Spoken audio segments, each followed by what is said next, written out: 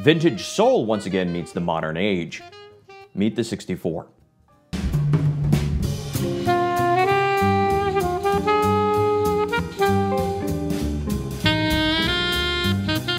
1964, Andy Warhol was pushing the conception of visual art. John Coltrane and Eric Dolphy exploring sounds and redefining the genre, while Lou Donaldson and Phil Woods were still deeply rooted in the tradition, but moving bebop and swing to exciting new places. It was an exciting year for art and the inspiration for our new mouthpiece, the 64. I've worked closely with Neil Shree, the VP of Product Development over at Windy City Woodwinds, and over the past year we've been experimenting and finalizing and refining some really exciting innovations to this mouthpiece. First of all, the chamber. There's a graduated flair to the chamber profile. It's a subtle thing, but has a big impact on sound. It has a very satisfying punch, a lot of projection, but still a very warm, deep core to the sound. It's remarkably easy to play, and while you're improvising, it just kind of encourages you to explore registers, let loose, and kind of let your hair down. But I'm not letting my hair down.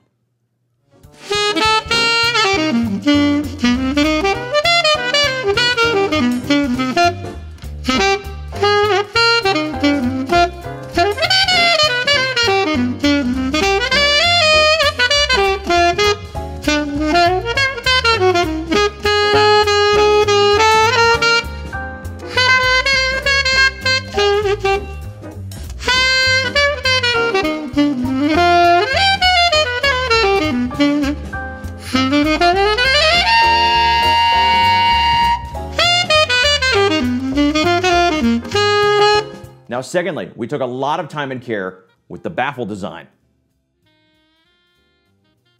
It's actually a much longer rollover than you'd find in something like a Meyer, and Neil took a great deal of care integrating it into the chamber by modifying the floor. It gives it a brilliance and color, but a consistency of response throughout the entire range. This is really noticeable in the low end, and you'll find a very clear low B flat and a very powerful, beautiful subtone as well.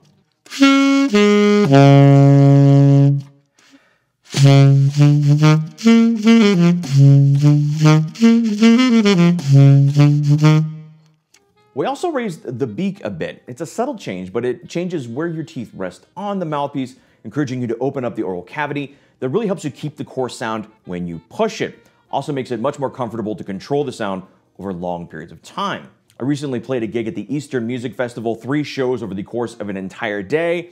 I played it on this mouthpiece, and I was surprised about how comfortable I was at the end of the day, even though I was pushing in large open areas, outdoor stages.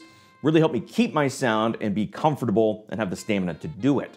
Now, when talking about any alto saxophone mouthpiece, we have to acknowledge the elephant in the room, the Meyer. It's incredibly common. No matter what mouthpiece I'm reviewing or talking about, I always get asked, how does it compare to the Meyer?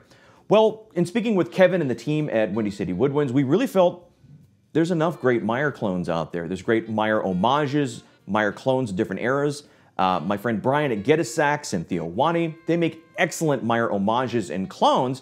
We set out to make something different. So we took what the core of the traditional sound was in the mid-1960s, but really changed it to make it something new, something exciting, and I'm really happy with what we've accomplished. And we've got some options for this mouthpiece. First up, premium German bar stock hard rubber. Milled by Theo Wally in his Willy Wonka-like factory out in the Pacific Northwest. It is beautiful, a rich satin finish with gold inlay. It's minimal, but frankly, it's one of the most beautiful mouthpieces I've held. It's got all the innovations of this design, but made in a traditional hard rubber. But we're also offering this exact same design in PLA, polylactic acid. Now, Windy City Woodwinds were pioneers of fusion deposition modeling. They weren't the first to do it, but in my opinion, they really took it to the next level, mainly through doing a high resolution print. It takes a lot longer, it's more time consuming, and they do it with 100% infill, which again takes more time, more materials. But the result is a mouthpiece that's remarkably similar in density, weight, and feel of hard rubber, but it also helps us keep down the cost. But most importantly, each of the PLA models are hand finished, which means you're going to get a smooth glass-like finish on the table and the rails. That makes a big difference in the reed friendliness, the response, and frankly, the color, the kind of sparkle to the sound that you want in a really good mouthpiece that makes it incredibly fun to play. So much so that I actually recorded my debut album just a few weeks ago on the PLA.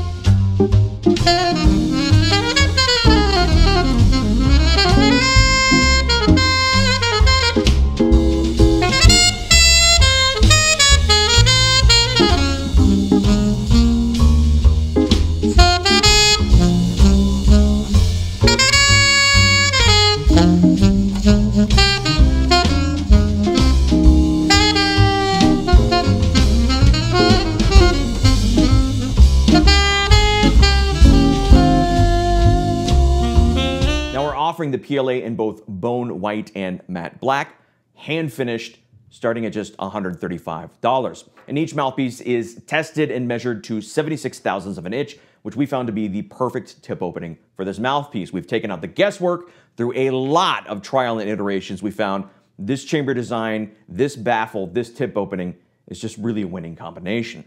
Now we actually have the PLA in stock ready to ship immediately. Well, limited supply. We are taking pre-orders of the hard rubber milled by Wally.